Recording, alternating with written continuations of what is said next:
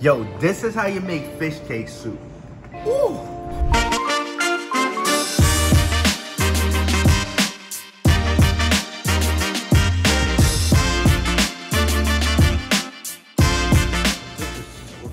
So yo, last week we made some tteokbokki. Ooh. And I was thinking like, yo, what goes well with tteokbokki? You guessed it right, fish cake soup. So we decided to make some fish cake soup today. Let's go. All right, so first thing first, for the stock, just need some radish, kelp, aka tashima, and some dried anchovy. So here's the radish.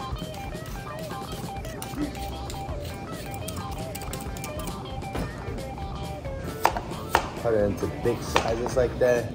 Won't have it on big chunks like this, you know what I mean? So I don't really have a recipe for this. I'm just freestyling it out because it doesn't make a huge difference if you put a little bit more radish in it, less radish in it and all that. Boom, throw some water in there. Boom, I'll make the stock. Throw the tashima right in. Boom. So much flavor is gonna come from this right here, you know? It actually gets all like sticky icky from this, but just watch. But again, if you don't want to go through cutting a radish, getting the kelp, and gutting out all the dry anchovy, just try one of these. This is pre-made stock. You could just buy it at one of the Korean markets instead of chopping everything up, you know? All right, so bring the stock to boil. Some fish sauce. And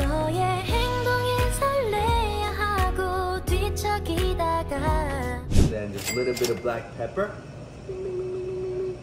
And some garlic. And for that extra flavor, we're gonna be throwing some hondashi in there.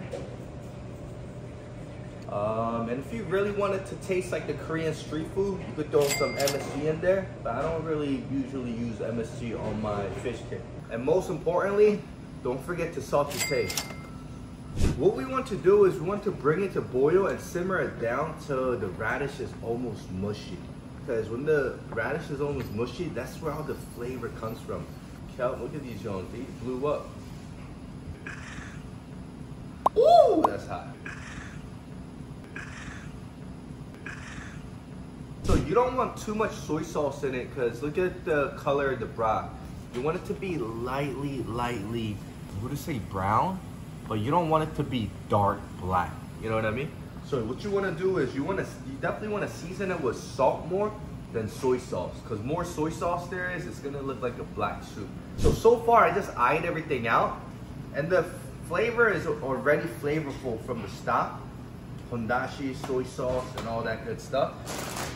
And don't forget, the fish cake actually makes the broth so much better as well too. All the flavor that comes from the fish makes the broth even better than what it is right now. So if you're tasting it right now and you're like, oh, it's there, it's completely not there yet, don't worry, because it's gonna get better. All right, so we're gonna pop these open. So there's two different ways to go about it, right? So right now, I usually don't buy these stuff, but I saw so what this basically is it's this right here. It's these fish cakes. And what they do is, you know, you just fold it in half and then you get a skewer and then you just kind of put it in like that. Do you know what I mean? But I saw these pre-made fish cake with all different type of fish cake in it. So I said, you know what? I ain't trying to do all that this time, you know? So fish cake is one of those dishes that brings me back to my childhood, you know? Just I remember when I was young, when my uncles used to come over to visit us, you know, like they would always try to buy me something that I love, like Korean fried chicken. Especially, I used to love tteokbokki growing up, right? And then when they would take me to go eat some tteokbokki, you know, the lady at the tteokbokki stand would give this as service, you know? She definitely wouldn't give this for service, you know what I mean? Mm-hmm. But she'll give that little broth and she'll just pass it to you to drink. And I remember just being freezing cold, just like holding this and it's like warming my cold little fingers and just staying warm drinking this, you know? Oof. And sometimes food is not all about like just how it tastes, but it's the memories that you have in it. And it makes me miss Korea. It definitely make me miss my aunts and uncles. Childhood, you know? Ooh.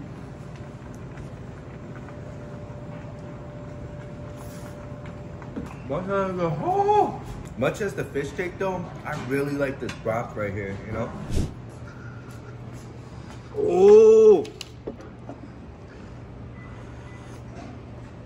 This is so good. Yeah. Perfect for like day to day. This is like, they're in Korea. They're like a public like. Yeah. The stalls and stuff. Yeah. This is what reminds me of. Nice. And like, and like behind like every like elementary, middle school, and high school, they have like they have like a school supply market that sell this fish cake soup and tteokbokki. Nice. Yeah, that used to be like 50 cents, 30 cents. Oh, that's super cheap. Yeah. It's hot. No. Yeah. You used to work for the government or something. How do you guys do this? What the? Yeah, oh my god. Tteokbokki? Yeah. I think it just went down the wrong too. A little bit of both. So next thing up, I'll actually be on a lookout for next week. I'll actually make a recipe with using this sauce, you know. Maybe I'll just make the jalapeno and the cheddar, you know. Yeah. Yeah.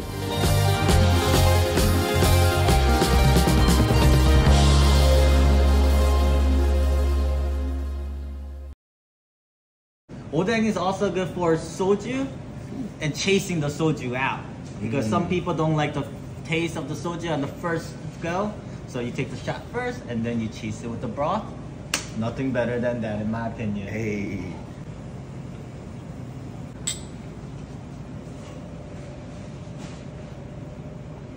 Ooh.